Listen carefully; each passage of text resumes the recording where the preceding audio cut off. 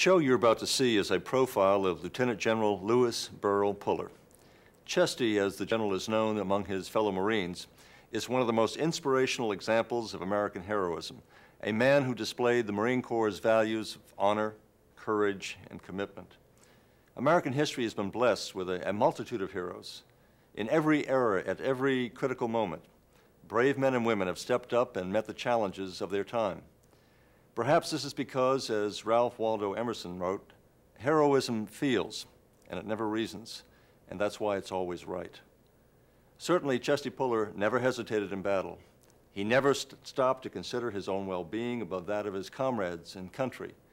As a soldier, Chesty fought bravely in 3 wars, risking his life and limb time and time again to protect the lives of his comrades.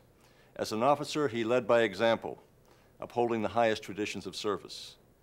He was a uniquely American hero, a descendant of Revolutionary War patriot Patrick Henry, who observed that battle was not to the strong alone, but to the vigilant, the active, and the brave. Vigilant, active, brave, Chesty was all of those, an inspiration to all who follow in his footsteps.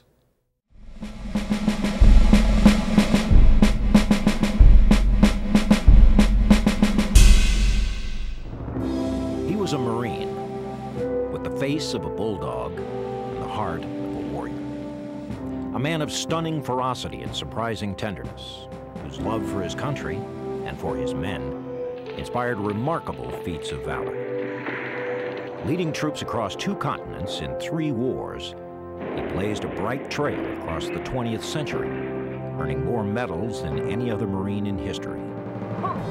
Even in a service that prides itself on making exceptional bravery routine, his record of courage was extraordinary. His epic career so defined what a Marine should be that decades after his death, men who never met or served with him come together on the anniversary of his death to remember his life and rededicate their own. He was Chesty Puller, the Marine's Marine. It's a fitting place to begin a warrior's tale. Virginia, birthplace of the nation, birthplace of heroes, of George Washington, of Thomas Jefferson. Since the days before the Republic, Virginia has sired men who have shaped our visions of freedom and bravery. Here, in the cradle of patriotism, Louis Burwell Puller was born in June of 1898 in the village of West Point. Louis Puller grew up on tales of courage in the name of freedom, and also of heroism in the name of a lost cause. For Virginia was home to the capital of a second nation, the Confederate States of America. Grandsons of a Confederate cavalryman who fought with Jeb Stuart and died at Kelly's Ford, Louis and his brother Sam were raised on the war stories of Civil War veterans. He told more stories about ancestors. We all knew about John William Puller, who died at Kelly's Ford. He was very proud of this grandfather.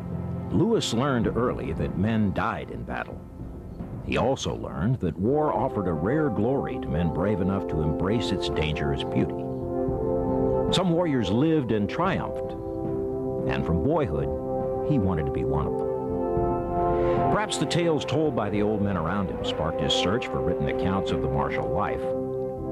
While still a boy, Louis tackled Caesar's Gallic War in Latin. His impatience to know the story soon drove him to a translation, but his lifelong passion for military history was fully forged.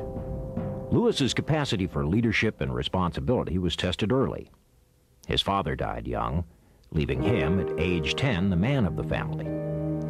Without hesitation or complaint, he shouldered the responsibilities of provider, earning money for the family any way he could.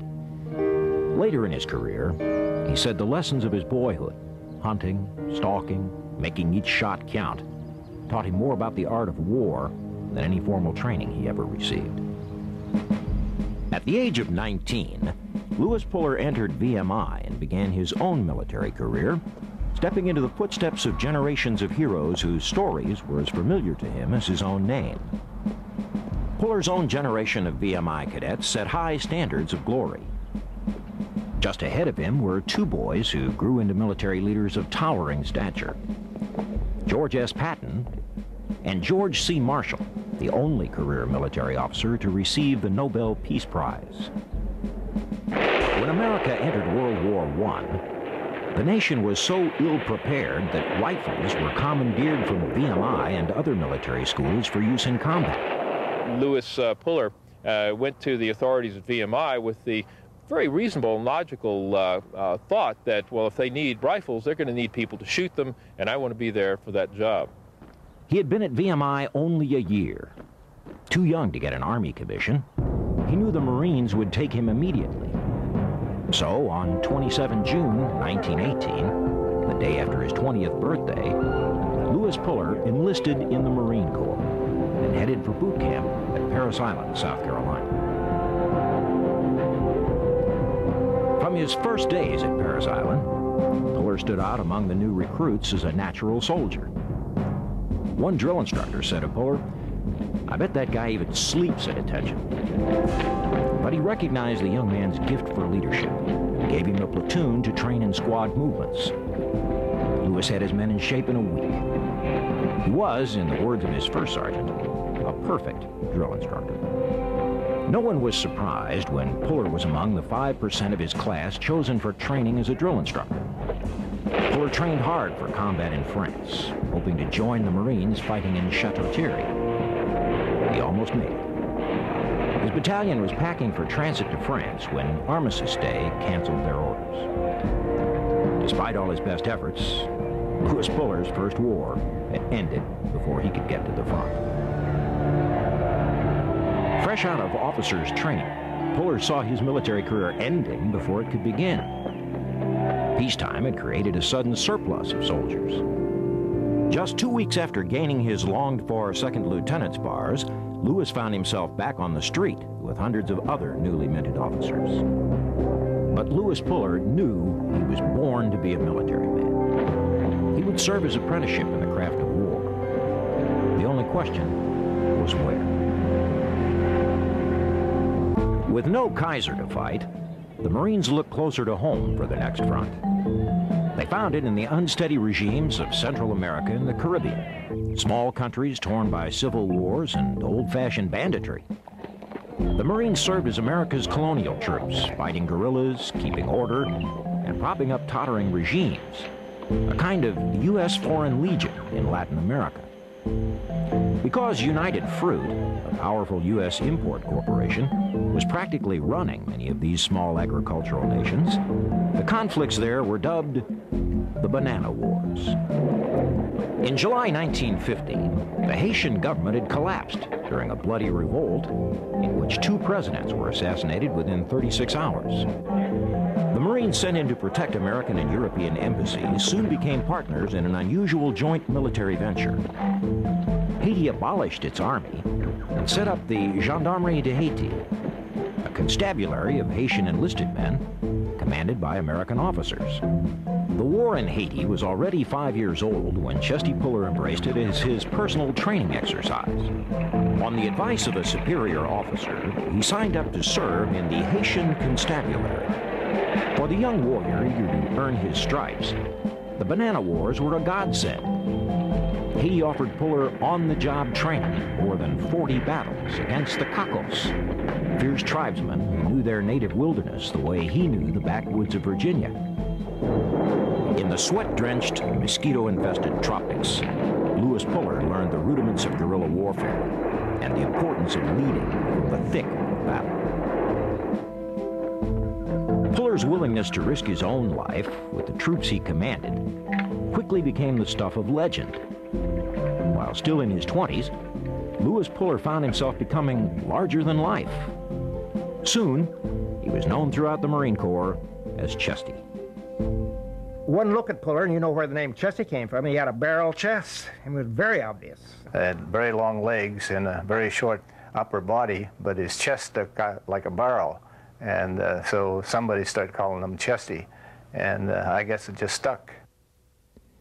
In Haiti, he was decorated for the first time, awarded the Médaille Militaire for what the citation described as valor in action, with fine disregard for his own life.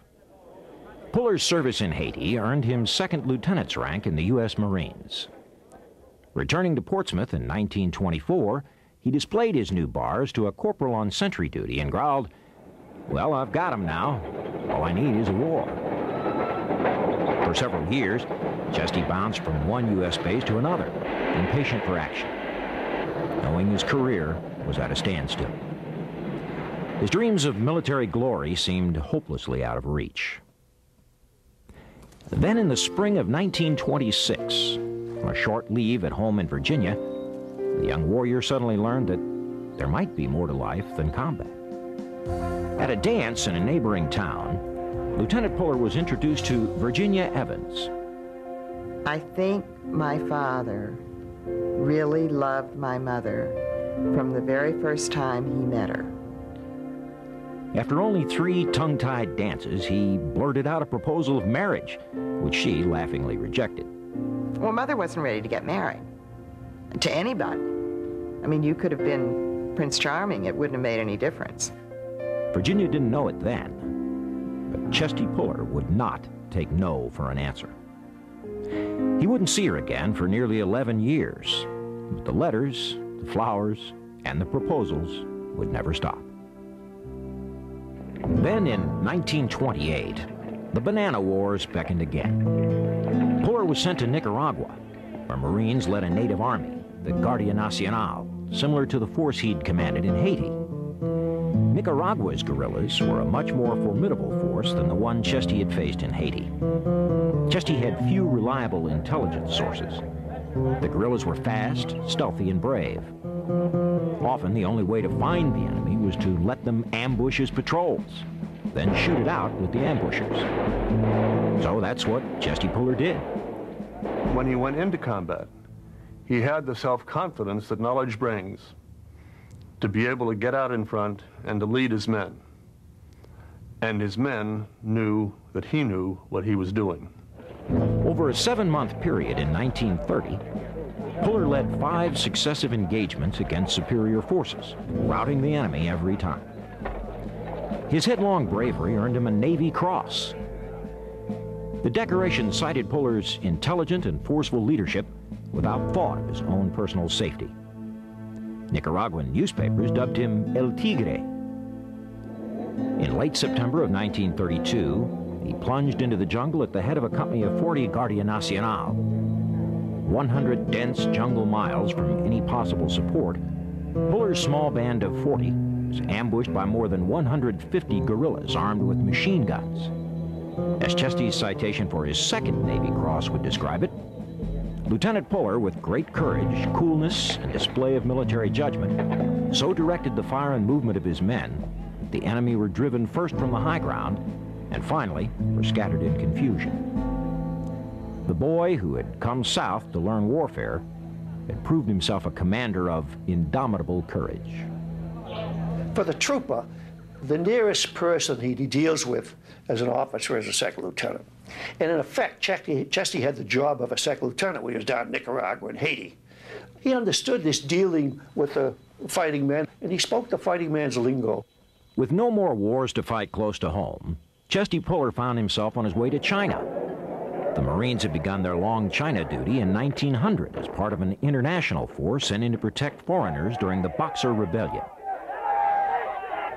As the 30s wore on and the threat of war grew, in a curious legacy of the earlier conflict, both the U.S. and Japan maintained troops in Peking and Shanghai.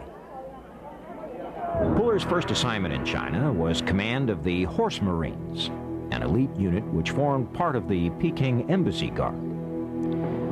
Then, in service on the USS Augusta, flagship of the Asiatic Fleet, he crisscrossed Asia for 2 years. And from every exotic port, his letters found their way back to Virginia. There seemed to be a split at the very center of Lewis Puller. The heartsick lover vied with the dedicated professional military man. In public, Puller declared that the Marine Corps should be a monastic order, that it shouldn't permit marriage at all. Married men make poorer soldiers, he reportedly said. If the government wanted you to have a wife, they'd have issued you one. In private, he continued to pursue Virginia, albeit from afar. every time he came back to the United States, he'd come to see her. And finally, she said yes. And on 13 November 1937, he married his cherished Virginia in a church near their childhood homes. He'd finally won the woman of his dreams. But war clouds were gathering as Puller returned to China with his bride. Now a major, he was assigned to the 4th Marine Regiment, guarding the international zone in a tense Shanghai, which already was partially occupied by the Japanese. It seems fitting that Chesty Puller should have been the first American to draw a weapon on the Japanese army, and that it should happen long before there was any declaration of war between the two nations. By international agreement, the international zone was off limits to Japanese troops, but one night, in violation of that agreement, about 80 Japanese soldiers marched in and rounded up some 200 Chinese to take away as prisoners. Puller, at the head of only 22 Marines, confronted the much larger Japanese force. While his men aimed 2 machine guns at the trespassers, Puller pointed his .45 at the Japanese commander and offered him and his troops 5 minutes of safe passage. Though the Japanese officer spoke no English, he understood Chesty perfectly. He released the prisoners and withdrew his troops. Chesty and Virginia's first child, Virginia McCandlish Puller, Virginia Mac, was born in Shanghai in May 1940. But as tensions rose in the Pacific, the proud father was increasingly anxious about the safety of his family. When Mother and I left China, Father said it was the happiest day of his life when he saw his wife and daughter on a ship that pulled out of Shanghai. He missed them cruelly, and in this, and the many other separations to come, he would write Virginia daily. How I would love to have you and Virginia Mackey with me, but China is no place for an American woman now. Sooner or later, we will be involved with the Axis powers. I thank God every day for your being safely home. In less than a year, he would follow them back to the States. For a brief, happy time, the longing was over. But their reunion must have been bittersweet. The drums of war were beating unmistakably now. It was only a question of where and when the trumpets would call him to fight. Back in the States, where his letters had said he longed to be, Lewis Puller took command of the 1st Battalion, 7th Marines. His charge, to prepare them for the war everyone knew was coming, the war he'd waited for all his life. Chesty and Virginia were in Salute at his mother-in-law's home on the day the waiting ended.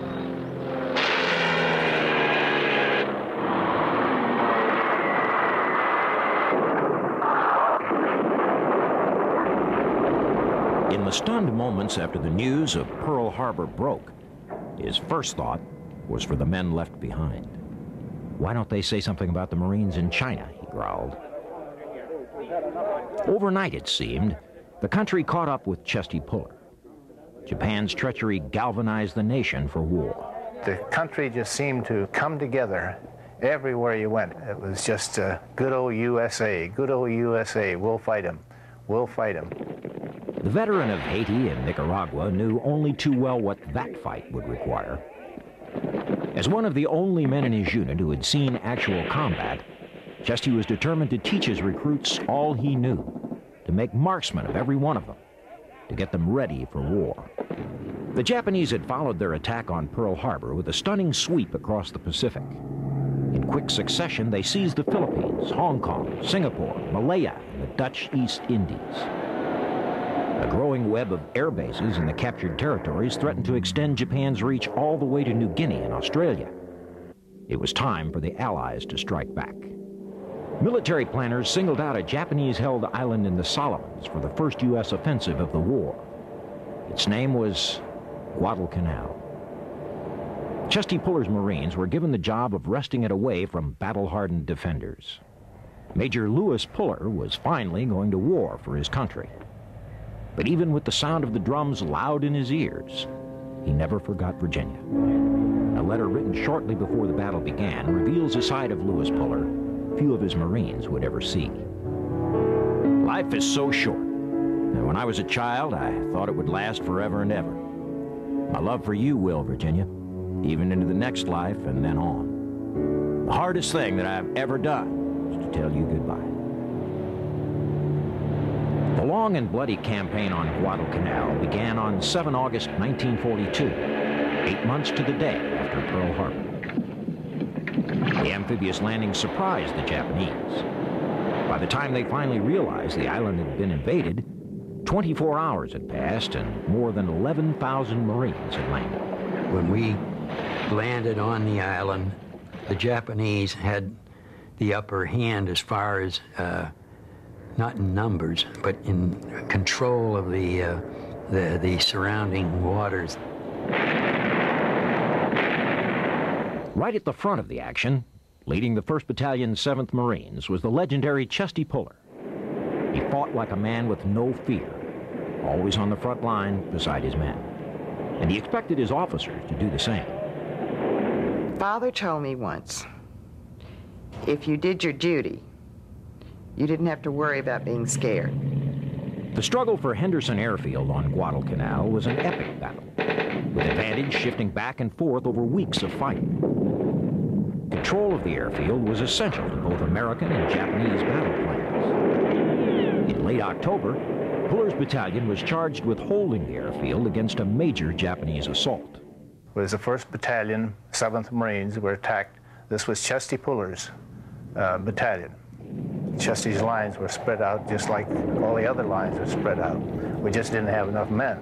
Covering an area that should have been defended by twice as many men, Puller's Marines killed more than 1,400 Japanese during one endless rainy night. For his tireless devotion to duty and cool judgment under fire, while holding the line against a Japanese force superior in numbers, Puller won his 3rd Navy Cross. Puller was up in the front lines, essentially here with us, and whenever actions we had, we turned around and looked, and there's Puller. But Guadalcanal was not yet secured.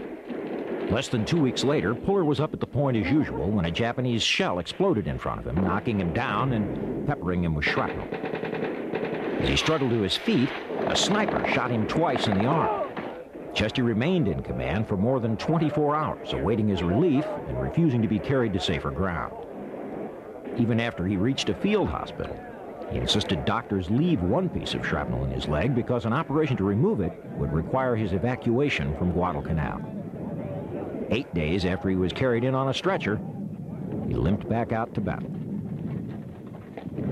The fight for Guadalcanal showed military leaders on both sides the terrible cost the Pacific War would demand. In February 1943, the Japanese finally evacuated the island, leaving behind more than 25,000 dead. The victory cost the Marines 1,100 men killed and more than twice that number wounded. While his division regrouped in Australia, Chesty was sent back to the States. His orders? Go to Army training camps and tell Green troops what you've learned. Tell the Army and Marine brass what went wrong and what went right in the Pacific. He did his duty so well that General George C. Marshall, the Army Chief of Staff, commended him, saying, "Undoubtedly, you've saved the lives of a good many soldiers." The stateside tour meant welcome days with Virginia. But soon, Chesty was headed back to war. Invasion. Cape Gloucester, on the island of New Britain, early morning. On 26 December 1943, the 1st Marine Division once again stormed ashore against a determined enemy, this time at Cape Gloucester, near New Guinea. Commanding the 3rd Battalion 7th Marines, Puller led an advance against an airfield. Days later, he took charge of another battalion after its officers were wounded. Under constant enemy fire and torrential rains, Puller's Marines slogged through dense jungles in a 3-week campaign against entrenched Japanese forces. Like a man incapable of fear, Chesty moved from company to company in the front lines along a fire-swept ridge. This was adrenaline, opportunity, liquor, whatever. I mean, he really, really liked being a troop leader. His forceful leadership and gallant spirit earned him a 4th Navy Cross. No other Marine had ever been so honored. Chesty Puller's next target was Peleliu, an island about halfway between New Guinea and the Philippines. Invasion planners for General Douglas MacArthur's return to the Philippines believed control of Peleliu was necessary to protect the general's flank. The island was surrounded by coral reefs and mangrove swamps, but its dominant feature was a long, steep ridge honeycombed with caves that offered natural pillboxes for the Japanese defenders. Puller's Marines had the invasion's toughest assignment: take that ridge. The assault began on 15 September 1944. From the moment they headed ashore, everything that could go wrong did. Contrary to the estimates of U.S. invasion planners, Peleliu was heavily fortified. Heavy fire raked the landing craft, killing hundreds before they could even reach the beach. Every tree on that place had been stripped. There was nothing but a great chalky coral wasteland. Temperature 120. You must understand that Peleliu had been fortified for many, many years. Dug in, concreted, reinforced, underground railroads, everything.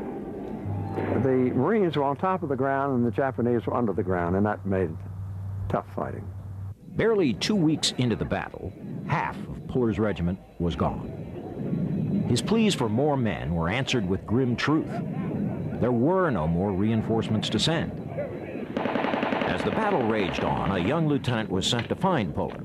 Everyone he asked pointed him forward, toward the fighting. So I kept going, and pretty soon I was crawling because there was bullets and machine guns, and he's up there, and this is Puller. Puller perfectly. The man was up there, not running the thing, but up there where he could maneuver and where he could bring in the artillery and where he could support the troops. Beautiful, beautiful. In 9 days of continuous fighting, Chesty's troops killed nearly 4,000 Japanese soldiers, but at a terrible cost. More than half his first Marines were dead or wounded. No regiment in Marine history had ever lost so many in a single battle. A standing order from the commanding general was to maintain the momentum at all costs. That was the order. And that's what Puller did. I did see him and he told me about Peleliu. He seemed to be distraught. He knew that so many of his men had died, and I think it dwelled on his mind so much. The public Chesty Puller always said men who died in battle were simply doing their duty. Privately, he grieved the loss of every fallen Marine. Among them his own brother, fighting with the 4th Marines on Guam. Colonel Puller expected to seek his vengeance in the invasion of mainland Japan. Plans called for virtually every man in the Marine Corps to take part in the invasion. Operation expected to be far larger than the D-Day landings at Normandy. Chesty was ordered back to the United States to train Marines for this final terrible battle of the war. Once again, Chesty Puller was preparing to follow the guns into battle.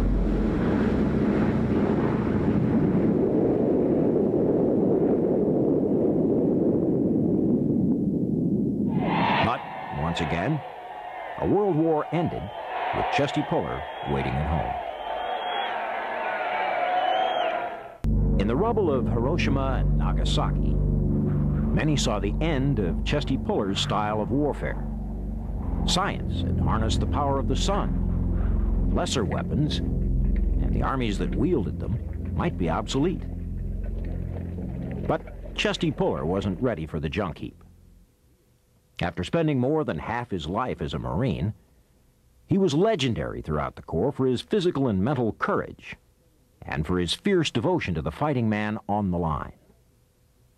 But even a legend couldn't fight Washington's new approach to warfare. At the end of the hot war, all branches of the military were dwindling. At that time, the government was toying with the idea of reducing the Marine Corps size. There was a comment made by President Truman that the Marine Corps was nothing but a glorified police force. This upset the Marine Corps greatly. The Corps dodged extinction, but the cuts were savage, leaving Colonel Puller little room to rise higher. The great warrior of the Pacific was put out to pasture, to command the Marine barracks at Pearl Harbor. It was a dead-end assignment, whose only consolation was a grand house for Virginia and the kids. Then on 25 June 1950, North Korean troops stormed across the 38th parallel into South Korea. American leaders suspected Stalin and Mao were behind the offensive and rushed to enlist UN support for a quick counterattack. The armed invasion of the Republic of Korea continues. I am proud to report that the United States is prepared to furnish assistance to the Republic of Korea. He immediately telephoned the commandant of the Marine Corps and wanted to have his old regiment back. He was given command of the 1st Marine Regiment, the same regiment he had led at Cape Gloucester and Peleliu. But this was the same regiment in name only. He had primarily reserve components and skeleton units that had to be refilled with reserves, such as myself, and units that had never worked together before. Many men who had served under Chesty during World War II pleaded for a chance to fight beside him again. They would follow him to hell. And I think I would follow him because he was first string. In 10 days, with men like these beside him, Puller molded a new regiment, a fighting force good enough to be called the 1st Marines. Most enlisted men like myself, we were lucky to know our lieutenant's name, maybe the battalion commander, but never would we know who the division commander was or who. But we all know who Chesty Puller was. By August 1950, the first troops sent to the aid of South Korea had fought to a stalemate on a small toehold of land at the southern tip of the country. To break the deadlock, General Douglas MacArthur, commander of the UN forces, conceived a bold plan. He would open an entirely new front in the war with a landing at Incheon, a harbor city just south of Seoul. From there, UN troops would retake the South Korean capital and cut North Korea's communications with its troops in the field. It was a difficult, high-stakes gamble. It was exactly where Chesty Puller wanted to be. Puller went before the men and said, "We are the most fortunate of men. We are going to have the opportunity to use the tools of our trade." He could inspire men to courage, to do their best, to do far beyond what they thought they could do initially. On 15 September, after just 3 months of training, Puller led his men ashore at Incheon. The city was a formidable target. Tides varied as much as 35 feet, flooding and ebbing over 6,000 yards of mudflats. Landing craft would have to navigate a narrow channel, accessible only on a high flooding tide. And we floated back and forth while the Navy shelled the beaches at Incheon. There was a great, huge wall there that had to be knocked out, if you will, drive holes to it so we could get over it easier. As always, Chesty led from the point, walking beside the lead tank as his men fought their way into the heart of Seoul. His objective was the high ground southeast of the city. To get there, he and his Marines had to climb hills and push forward in heavy fighting over rough terrain. United Nations forces drive ahead toward the Manchurian border and the power dams of northern Korea, which the communists have been fighting desperately to defend. As UN troops captured town after town, the fleeing Reds set fire to the buildings as they abandoned their former strongholds. The 1st Marines were now in position for what MacArthur hoped would be the final offensive of the war, to drive the North Korean army north across the Yalu River and into Manchuria. But the face of the enemy had changed. Hundreds of thousands of Chinese communist troops now joined the fight. They came in human waves, encircling the UN forces at the Chosin Reservoir. Well, the way Mother described it to us was that Father was in a trap. I'm not sure my mother understood much more than we did. The estimate was that we were going against about 10 Chinese divisions. That's roughly 200,000 people, and we had a force of maybe 16,000 people. As the odds against them mounted, Chesty Puller demanded even more of himself and the men under his command. So he calls up and says, "What's the situation down there, old man?" He said, "Well, the enemy's got me cut off in the rear now, and of course they're between me and you, and they're on the right and on the left." And there was this moment of silence. That's a radio telephone. He says, "So what are you going to do?" And here's the difference between surviving under Puller and not surviving under Puller. I said, "Attack!" Good boy, hung up. In the fight of his life, Chesty still found the time to write Virginia at least once a day. Darling, I understand that the news back home is to the effect that the 1st Marine Division is cut off, surrounded by the Chinese, etc., etc. God is helping us. So do not worry, Virginia. He wrote Mother, and we read the letters, and he always started out, "I'm fine." So he never let us know how much danger he was in. In a feat of such magnitude that it stood out even against his own legend, Chesty Puller led his Marines in an impossible fighting withdrawal. We were told that it was 40 below, and we had snow above our knees. You know, it was pretty wintry. Trucks had to keep their engines running. Tanks had to keep their engines running. There had to be warming tents for people to go back and forth into because the weather was dreadful. I started out World War II in the Solomon Islands, and I ended it in Okinawa, and 4 years later. And I've seen hardship, but North Korea was the limit. As Puller led his men south toward the sea in safety, they all but wiped out 7 Chinese divisions. I thought I was a rear guard, until all of a sudden, here came this lone Jeep down the road. Guess who it was? Chesty Puller. He was the last man out of the reservoir, not the tank platoon. He evacuated his wounded along with every truck and cannon that could move, including equipment that had been abandoned by retreating Army units. And he insisted on carrying with him every man who fell in the fight.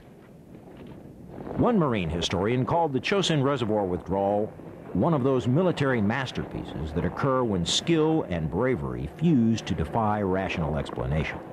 Chesty himself put it differently in a letter written to Virginia and his 3 children shortly after his troops safely reached the sea at Hung Nam. With the help of the Almighty and no other unit or person, my regiment is on the beach at Hung Nam and will be aboard ship before the day is over. I'm thankful to the good God for all his blessings.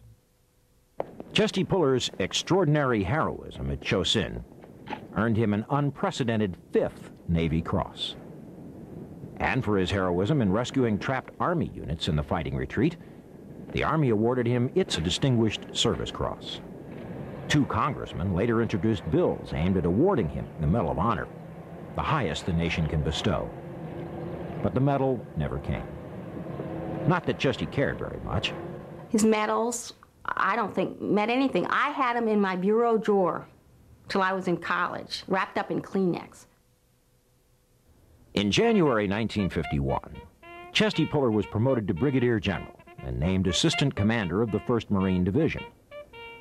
He received his last promotion, the 3 stars of a Lieutenant General, at his retirement on 31 October 1955.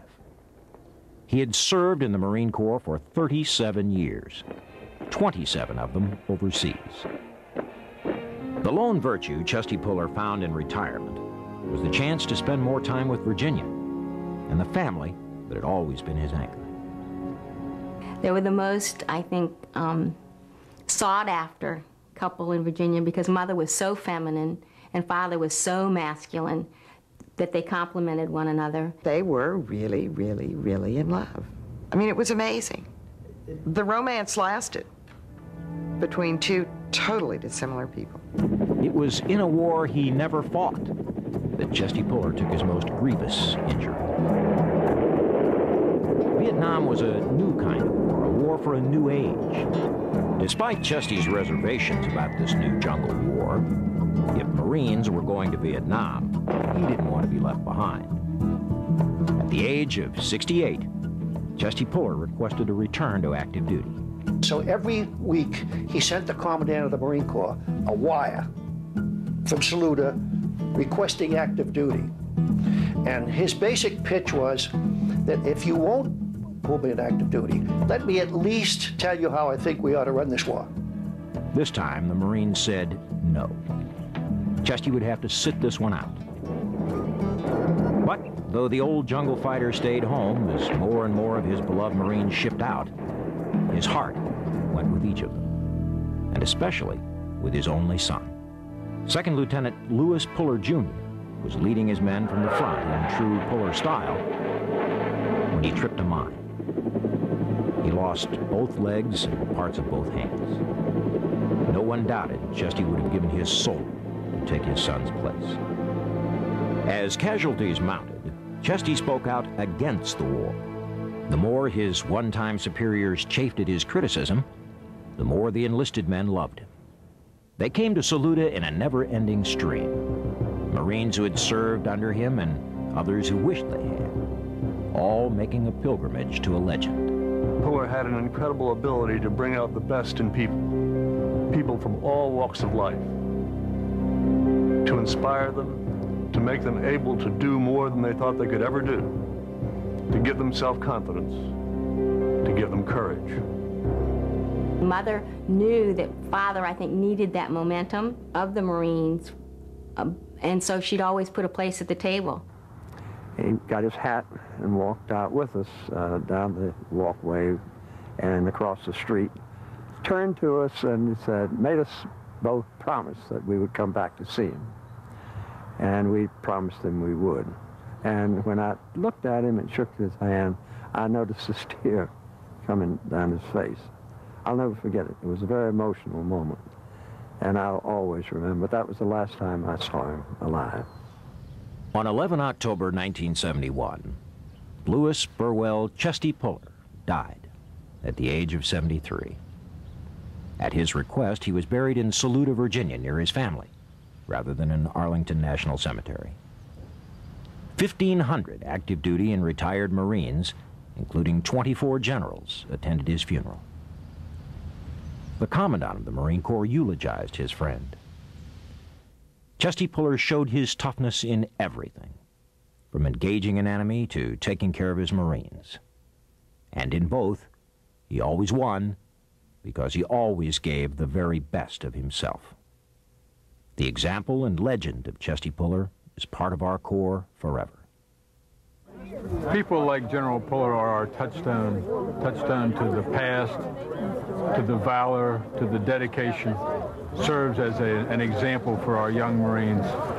Choosing to be a warrior as your profession, to live in the open, to sit in foxholes half filled with water, to be in combat, you just need something a little bit bigger than yourself and your religion and your country. There always has to be a hero.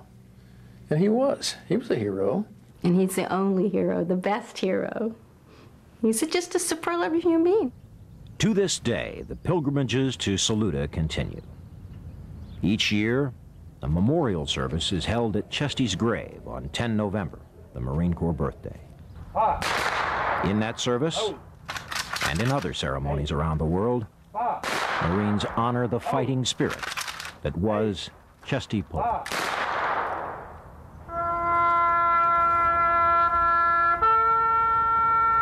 He is still part of the Corps. He is still the example of leadership that is held out to young men and women